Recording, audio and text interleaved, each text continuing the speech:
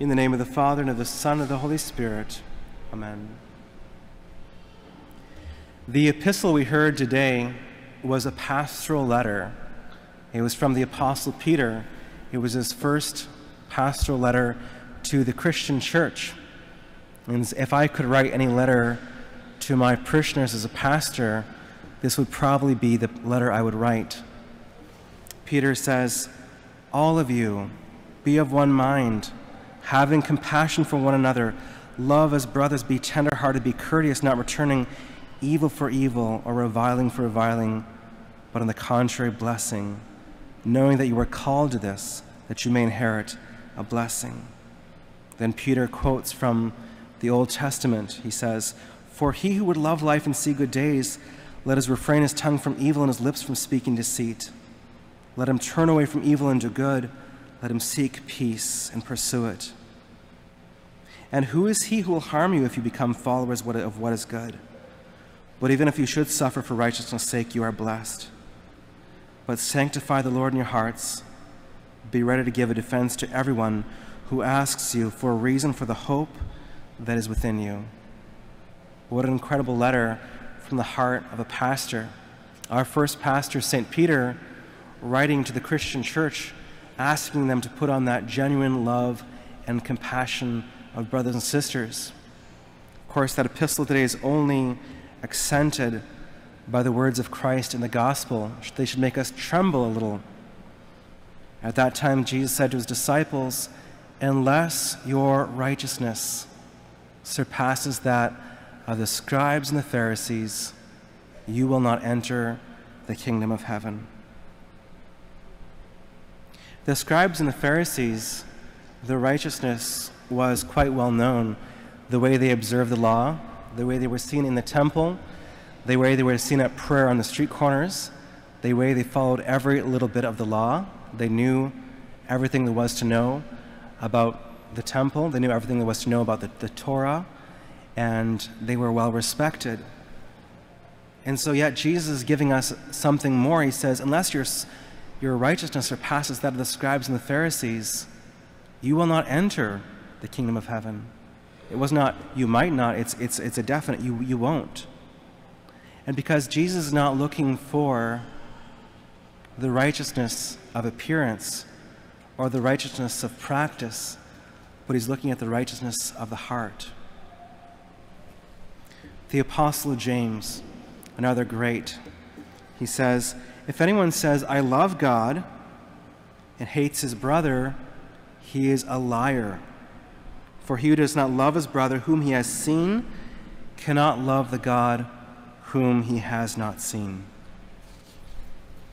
My dear friends, these words are serious. They are serious for us as Christians because it reminds us that we too could fall into the same trap of the scribes and Pharisees in our Lord's day. How much he came and how he was grieved at the hardness of heart of the Pharisees. So Jesus left with sadness the temple, left with sadness those who knew the gospel, those who knew what the practice was, those who lived it in every way. He left the temple, and where did he go? He went to the streets and found Matthew, who wrote the gospel today. He found Mary Magdalene. He found prostitutes, tax collectors, sinners. He found those who were seeking God in their hearts, who knew that they needed to be saved. Yes, my dear friends, we must not ever think that we here at Canchas are the saved or the chosen, or that somehow because our practice of the law, our observance of the rubrics, our attendance at the Latin Mass, our ability to know the prayers, our ability to know the catechism will save us, because that will not save you. It is rather your love of your neighbor. Your love of your neighbor. Unless your righteousness surpasses that of the scribes and the Pharisees, you cannot enter the kingdom of God. It's easy to think that when we're here at such a beautiful parish, it is a beautiful parish, and such a beautiful Mass, and it really is a glorious Mass. But it's easy to think that because we do these things, And maybe some of us even go to confession weekly. But it's easy for us to think that somehow we are justified, that that saves us. But it doesn't. How often when we hear a sermon at this church, we hear examples of the gospel, we hear a condemnation of sinners, and the first person we think about is others around us and not ourselves. When we hear our Lord speak of sinners, we think about, oh yeah, I saw that person, or the people we saw outside the church. My dear friends, the only litmus test is how well we love our brothers and sisters. Yes, man sees the appearance, but only God sees the heart. We are all guilty of this. We're guilty of making a judgment. We're all guilty of shouting, "You fool," at our brother or a sister. We do this. We make judgments so many times a day, and that's a natural part. But the standard is higher. The standard is higher because Jesus asks us not to live there, but to live in the place of radical love. When we hear about sinners, the first person we should think about is ourselves, our need for redemption. In our parish, may we never, ever have a critical spirit. May there never, ever be a judgmental spirit in our parish. When the Apostle Peter says, "Be prepared to give a reason for the hope that is within you," how many of us, when we are outside this parish, people come to us and say, "Well, I want to know what faith you practice. I want to know what your church is because you are so loving. I want to know where you go to Mass because you have so much hope." And we are ready to give an explanation that we know the hope that comes from Jesus Christ in spite of the ridiculousness of the world. No, my dear friends, unless your righteousness surpasses that of the scribes and Pharisees, you cannot enter the kingdom of heaven.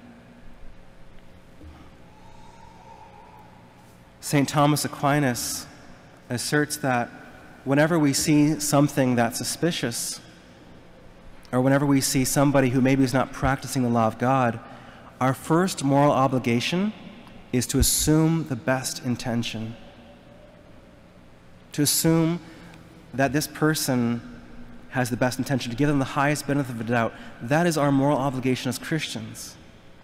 But how often we jump to a conclusion and assume that maybe the person who's come into this church, maybe a little underdressed, is a visitor who's first time here, or somebody who acts strangely, or some visitor who comes, and yet by our looks or our scowls, they will never ever return here to experience the love of God.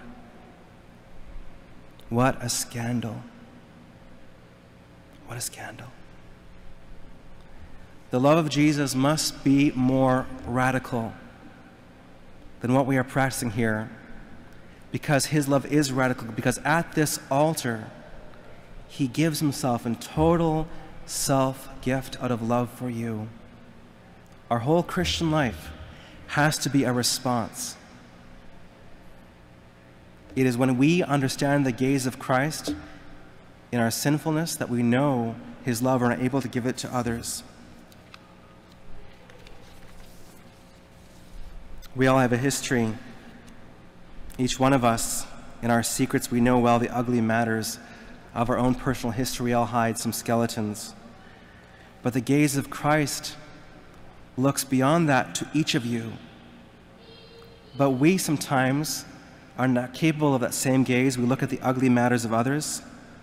We fall into chattering, gossiping, speaking ill of others. But Jesus, on the contrary, looks past that. He looks past the wounds and mistakes, goes beyond sins and prejudices. He does not stop at the appearance, but Jesus reaches the heart. My dear friends, you must come to see that it is possible for us to be self-centered in our self-denial and self-righteous in our self-sacrifice. We can be generous in order to feed our own ego, and we can be pious in order to feed our pride. We unfortunately have the tragic capacity to relegate a heightening virtue to a tragic vice.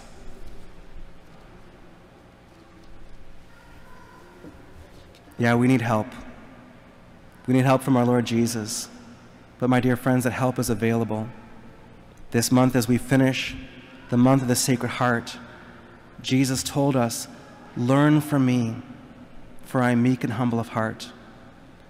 We learn from our Savior, who always counters the ingratitude, the rejection of men with a burning heart full of love, who doesn't hide his heart but holds his heart open, ready to be pierced again for our salvation. My dear friends, that has to be the standard of our Christian life.